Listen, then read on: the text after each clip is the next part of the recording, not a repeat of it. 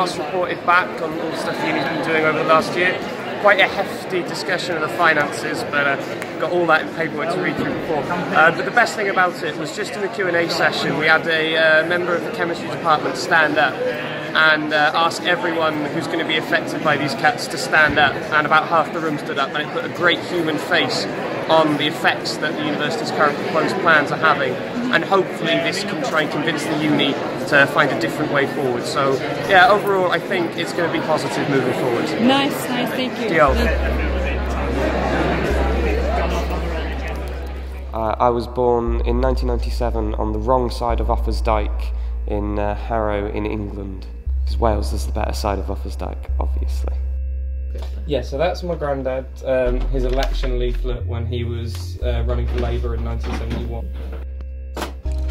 It's what I built here.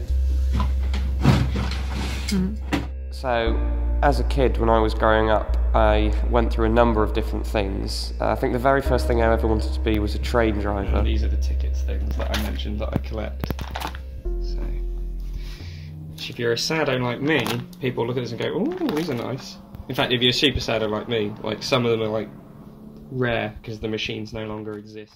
And then I think from about the age of 9 or 10, maybe even slightly earlier, I wanted to become an archaeologist because of the amount of Time Team that I watched. And so I've been pursuing that ever since, which has led to me studying archaeology, at which point I decided, maybe archaeology isn't for me, maybe politics is, so, you know, goes in roundabouts. What's that flag? The yellow one? Oh, this one? Yeah. The one that's fallen down. Right, so it is the battle flag of England. Legend has it that it was raised above Carnarvon Castle in 1402, I think. Yeah, so that's the battle flag of Glendur. That's his house flag over there. You know, proper good Welsh revolutionary.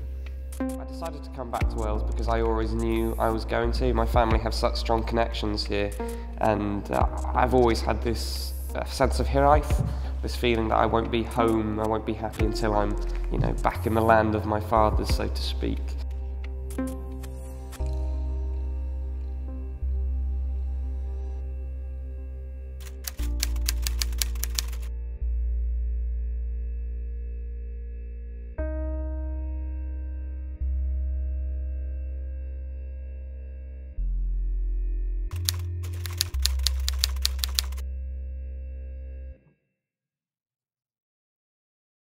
Okay, yeah, so the court that happened, blimey, a couple of months back now, basically it finished. So the court is one stage of the university's inner workings. It works alongside the Senate and the Council, and realistically the court doesn't have much power. Its effective role is to report back what the other institutions have done. But effectively, before Christmas, the Council voted for cuts. This then put into motion a strategy plan in which the university were deciding where it could make the cuts. It looked most at chemistry because it considered it a failing degree, and then removing staff from other positions across the unit. But this isn't actually a decision the university has to follow. All they have to do is make a saving. The decision that what they want to do is do that through staff, which we all feel is a great, isn't going to be the best way to do it, and is greatly harmful for the university in the long run. If I could go back to the university court and ask some more questions, it'd definitely be why they hosted the consultation period in the way they did, when it was clear that they were never going to listen to us in full. They had already committed to closing chemistry, they'd already committed to firing staff. This is obvious because they failed to explore alternative savings even when they were pointed out. So I think I'd ask why the university was so committed to staff redundancies and not, say, reducing its estate or looking into other financial saving possibilities.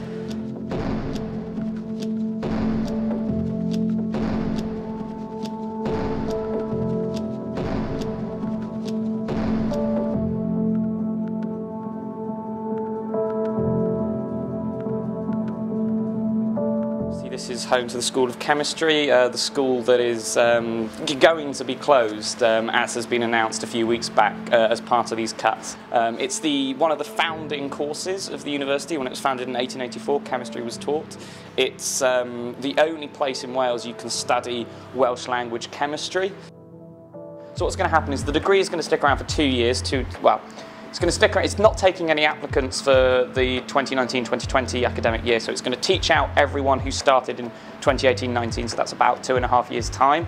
During that time, teachers who specifically teach first-year modules, there's not going to be any new first years, so they'll be the first to go, along with associated support staff, until the point where there is no one studying chemistry anymore in 2 years' time, and then all staff to do with chemistry will be, at complete risk of not having their job. There'll still be chemistry modules taught as part of joint honours, so not every staff is going to be gone, but the majority of single honours chemistry staff are going to go. So students in this department are going to be facing the prospect that the degree they applied for isn't going to be the same degree they finish with. And worst of all is that during this whole process, there's nothing to stop members of staff leaving early to find better, more secure jobs, as is their right if they're able to.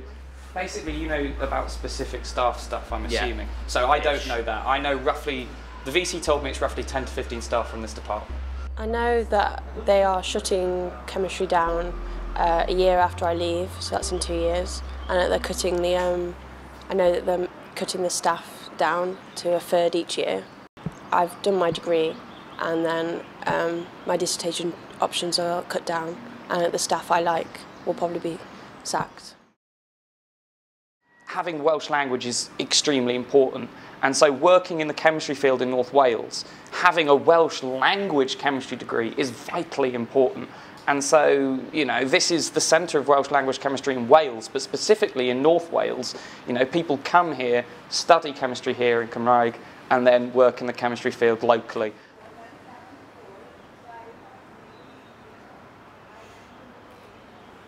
Okay, so I care about making change because the status quo is unsustainable.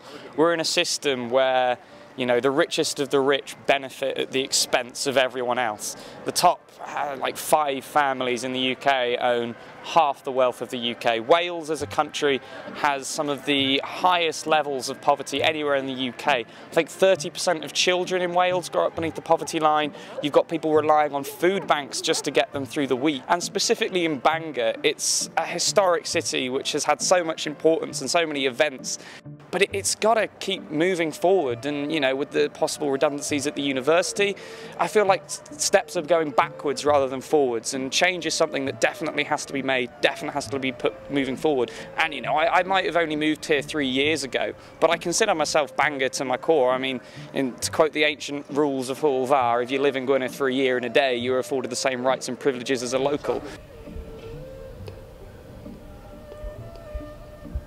I do consider myself to be, of Bangor, and when people ask where I'm from, I say Bangor.